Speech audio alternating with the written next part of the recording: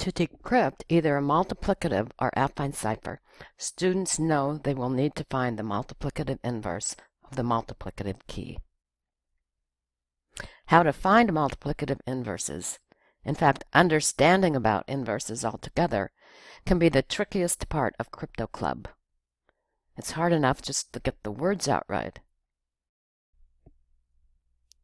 However, once students have studied finding multiplicative inverses on page 47 of this Crypto Club Cipher Handbook, they have access to this handy table of inverses that they created on that page while finding the inverses of all good keys.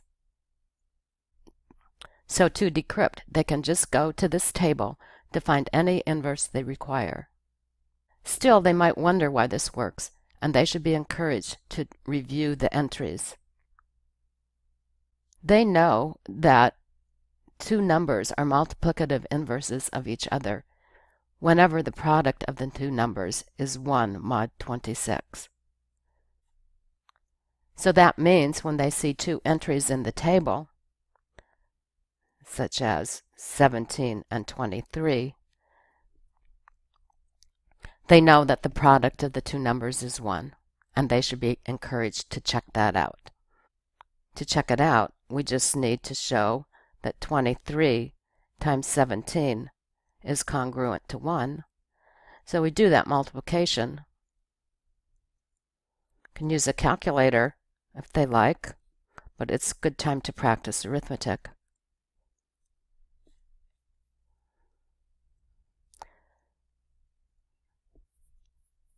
So now the question becomes, is 391 congruent to 1 mod 26?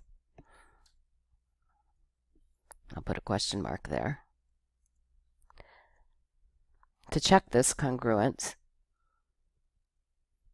we just need to find the remainder of 391 when we divide by 26.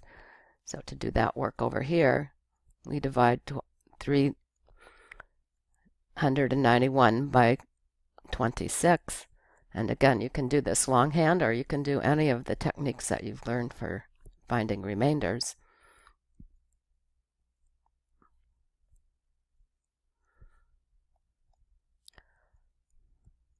But when I complete the multiplication, I see that I get 15 with the remainder of 1, and that means that 391 is congruent to 1 mod 26.